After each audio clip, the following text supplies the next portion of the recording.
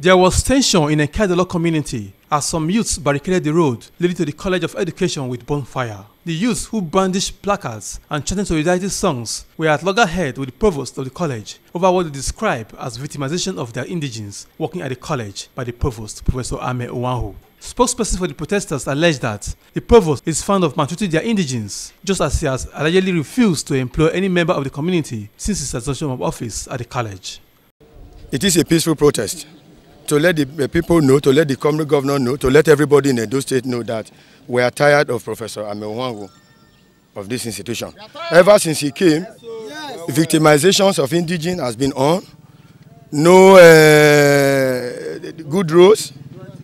In fact, workers have not been paid. He's victimizing our indigents who are there. Apart from that, you know, since his resumption into this school, he has not single-handedly or employed any of the youth as we are standing here. I want to tell Professor Amen Uhunwango, please leave our sons alone. While the protests by the community youths were going on at the college junction, a similar exercise was being staged at the college premises by members of College of Education Academic Staff Union.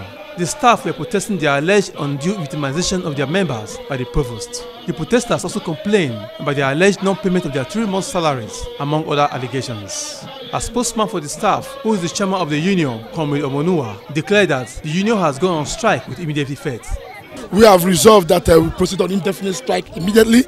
We will not be able to do any work, and we won't do any work until our bank accounts begin to ring, begin to alert us that there are salaries there, and then the trust fund money of 30 million is given to us. Then the promotion area for 2010 is given to us. They had to smuggle a CV. They said they cited and put up a date that is at variance with my original birth date.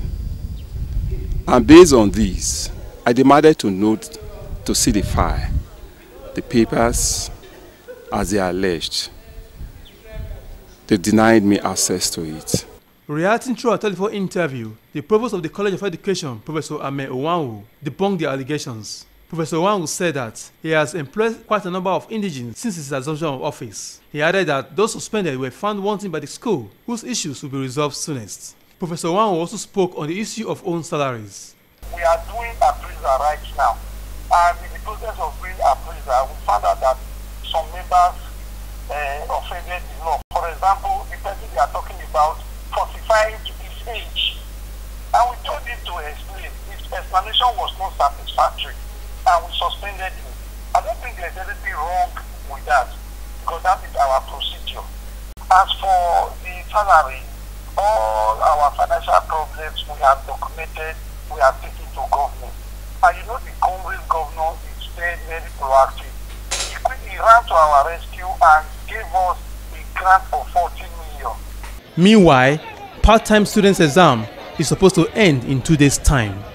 Ferdinand Osakwe reporting.